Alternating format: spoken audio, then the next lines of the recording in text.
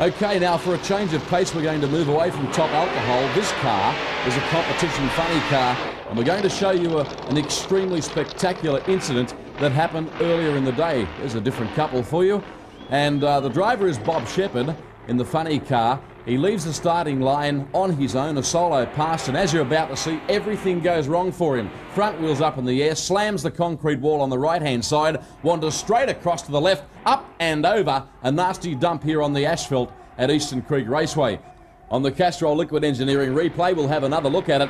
And this is not the first time Bob Shepherd has had an incident like this at Eastern Creek. Into the wall, drifts over the other side of the racetrack, up and over. That really is a nasty one. He slid 50 metres on his roof, and Kevin Prendergast spoke to him. Funny car racer Bob Shepherd has been through a couple of spectacular crashes. This afternoon, Bob, the worst one of your life, I think. Well, I don't know whether it is the worst one of my life, but it wasn't a real good one. The wall here has definitely got my name on it. I don't know what it is, but I just can't keep off the right wall. Today I got the right wall, ricocheted off the right wall, got the left wall, and wrecked it. But what a ride. Good ride.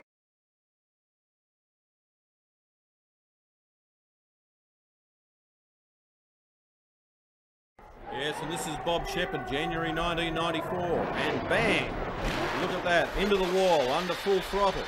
Slides to a halt upside down in front of the crowd, in front of the grandstand, and listen to the crowd.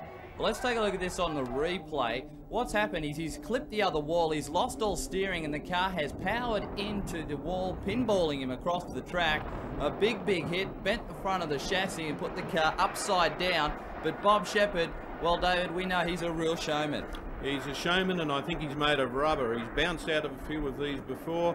The crash crews were on the scene very quickly, helped him out of the car, and Bob was all A-OK. Here he is now, just getting helped out of the car, and does he want any insistence? You bet not.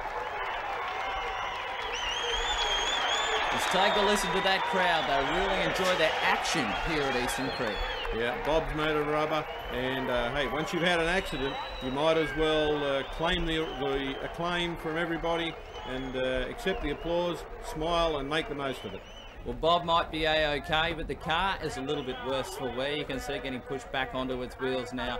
Taking a fairly hard hit into that wall on it. I'd say there's quite a fair bit of front-end damage, and the slide along the roof has not done the injector hat the most good. There's Bob taking his helmet off now.